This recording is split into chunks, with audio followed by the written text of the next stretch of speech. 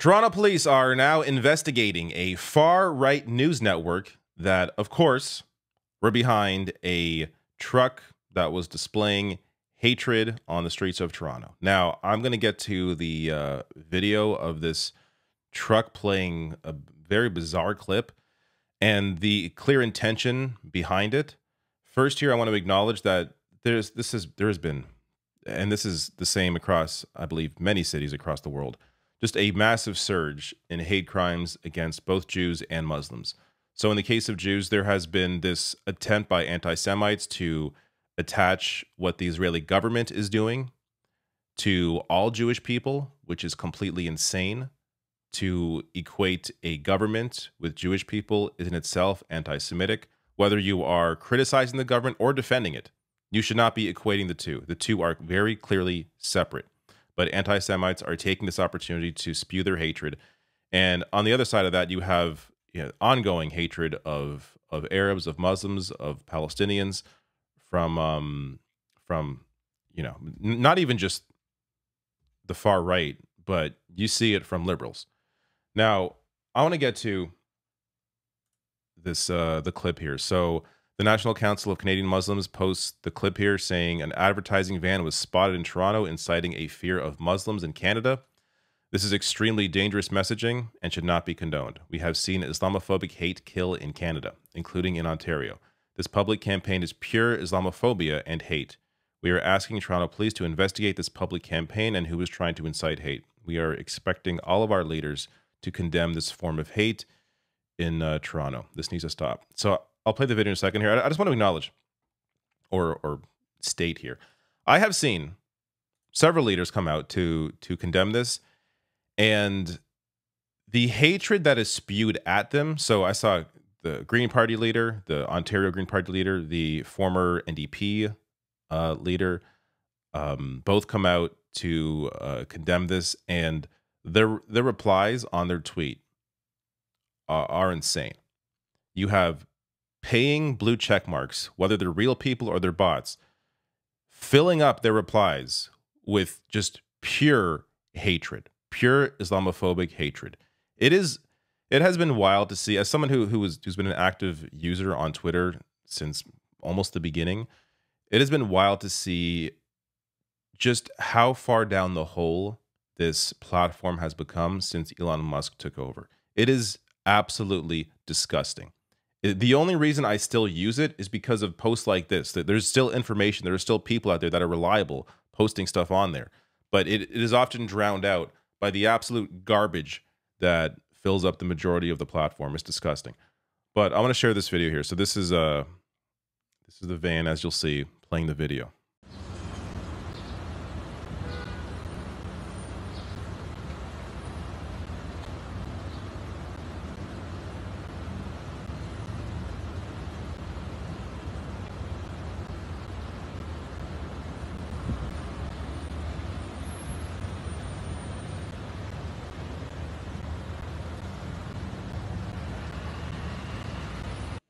All right. Wake up, Canada. You are under siege because there are people praying and those at a protest waving a Palestinian flag as Palestinians are currently being bombarded. Like, I have to, first of all, question the efficacy of something like this. Like, is this going to... Is the intention here to turn people against, Palestinians, Arabs, Muslims? You could argue maybe that's the intention. I don't know how successful they really are in just playing this video. The real impact of this is making visible minorities feel unsafe. That is the actual impact of a video like this. And I'll get to, just a report that came out late last year about the level of Islamophobia that is present in Canada and its impact on the Arab, the Muslim, and Palestinian communities. Like, it is wild to see, this is a country that is built on multiculturalism. It is the heart of what Canada should be. And then you have groups like this using this, using these sorts of messages and props like this to make people feel unsafe. Now, this reaction here initially, this is before we discovered who was behind it, which is, again, a far-right news network. But before that was discovered, Mohammed Faqih, who is, I believe, the co-founder of Paramount Fine Foods, his title here is executive chair. So he writes, up to $25,000 reward. I'm not sure if this has been issued. I'm not sure who discovered it was Rebel. It may have just been the police. I think Rebel themselves came out and said it was them. So at least they did in the CBC report that I'll get to in a second here. So it's possible no one's getting this reward. But he writes here, it has been 2 days since this clear incitement of hate occurred on Toronto streets, and he's offering a reward for information on that. So the reason I'm sharing this is because this is often what the community feels they have to do. Because incidents like this often are not properly investigated unless there is an uproar, unless there is enough media attention. In this case, there has been a lot of media attention, which I think is why the police were very quick to comment on this. But incidents like this often, not necessarily, this in terms of a van, but, hate-motivated incidents often aren't filmed. And if they aren't on film, if there isn't a clear record of it happening, they often are not investigated. And in many cases, often aren't even reported because of the fear that it's not going to be taken seriously. So why even go through the process of reporting something if you fear you're just going to be, both wasting your time, but also maybe feel in danger yourself if you go and report it.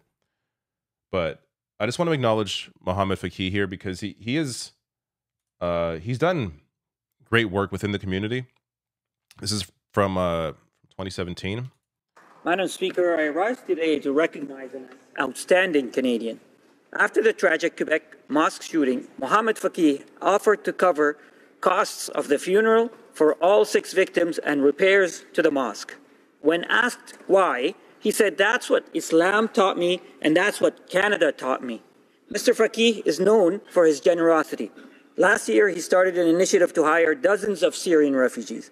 He also supports groups like Juvenile Diabetes Research Foundation, Cops for Cancer, Mississauga Food Bank, Sheridan College, Ryerson University, and True Patriot Love, just to name a few.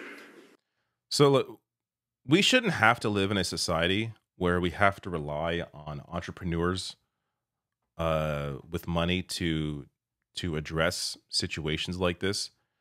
But unfortunately, because there is a gap, and it's not even just the gap, it's just the level of hatred that is being spewed. There are oftentimes we have to rely on individuals like this or we have to rely on their generosity to address this sort of hatred in a variety of ways. So Mohammed Faqih has been a great person in that sense.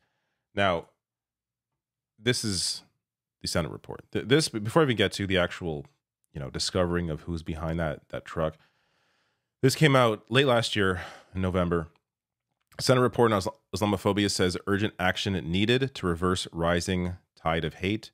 Human Rights Committee report took a year, involved 21 public meetings and 138 witnesses. I just want to highlight a few things from this report.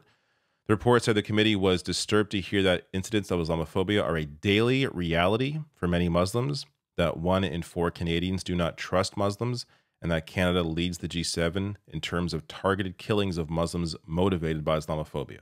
Let me say that again. Canada leads the G7 in this area. The report found that Muslim women have become the primary targets when it comes to violence and intimidation because they are easily recognizable from their attire. As a result, many are afraid to leave their homes for work, school, or other activities. And as a result of that, Arab women have the highest unemployment rate of any demographic group in Canada. And the report found that hate-based information being spread on social media remains a growing problem, with more than 3,000 anti-Muslim social media groups or websites active in Canada. This is a major issue. And as I was alluding to earlier, Mohammed Hashim, executive director of the Canadian Race Relations Foundation, is quoted in the report telling the committee that only 1% of reported hate crimes are reported to police, and only a fraction of those result in charges. This goes to, even data about hate crimes doesn't really give us the full picture of the problem because many hate crimes are simply not reported. Now, of course, as I said, Rebel News Network was behind this. In case you're not familiar with them, this is Canada's far right. I believe they're just only online network. In a phone interview with CBC News, Rebel News owner Ezra Levant said the ad was created by a group called Canadians Opposed to the Occupation of Our Streets and Campuses. Quite the name for a group. Levant would not divulge the identity of anyone behind the group, nor confirm if it is based in Toronto. This is amazing, his quote here. They're worried about violence, and they have every right to be. This truck, this is from July 18th. The day before that happened, this happened. A man showed up at an Islamic school and broke inside to intimidate children. Pathetic and horrific for someone to scream racist slurs at kids in grade 3. We need to see our leaders stand up and commit action on the rise of Islamophobia. The 17th, the day before. This is the hatred being spewed. The man proceeded to make hate-related comments, and upon leaving the building, he ripped up an English copy of the Quran that he brought with him. It's just... This is what people fear. It's that you have absolute people that are completely nuts latch on to this sort of Islamophobic sentiment, this sort of hatred, and then they go on to do acts like this. And of course, we've seen many examples in Canada of much worse. But this is the kind of stuff that is encouraged, or I should say that is incited by the hatred that is spewed by many of these so-called news organizations. So in a post, and this again is the real reason behind this truck, in a post on Rebel News website, Levant confirmed police are investigating and also pointed readers to a fundraising page set up for the truck to help me pay for our lawyer to fight this police investigation. For fundraising. Spewing hatred for fundraising. So police are investigating it. I guess we'll have to wait and see where this all goes. But it has been exhausting. It's been exhausting for me as somebody who is not impacted, clearly, by the kind of hatred being spewed, either at Jewish people or at Arabs. But for it to be exhausting for me as someone covering this, I can't even imagine what it's like for those individuals that are actually being targeted in these sorts of hate-motivated attacks.